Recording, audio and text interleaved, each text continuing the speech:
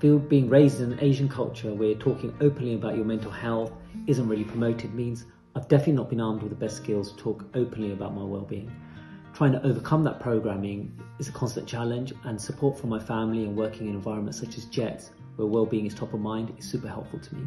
People in my community, aspiring career women, we don't really talk about things like IVF, miscarriage, loss, infertility. They're really taboo subjects. And what I found is when I did start to talk about them, there were a whole host of people going through exactly the same thing. So in my view, talking about our challenges is the only way to really overcome them. I identify as a male, and often what you see in maybe the stereotypes for men is that you really cannot show too much emotion, so to say. Mind is, as a queer person, sometimes it can be difficult to make yourself feel vulnerable without judgment. I've also seen how working mums were perceived in organisations, and I didn't want to be perceived in that way. I didn't want to be this kind of working mum whose career was affected by having a child.